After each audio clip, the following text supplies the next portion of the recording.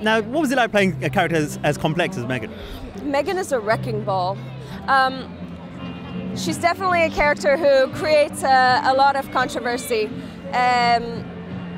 It's scary. I had knots in my stomach every day going to work and thinking to myself, like, oh, what have I gotten myself into? I definitely didn't anticipate it being as difficult as it was, but it was certainly challenging. Were you aware of how popular the book is as well before you started? I was not. I read the book, and coincidentally I was called for a meeting with Tate, and it was completely unexpected, and I still can't quite believe I'm a part of it.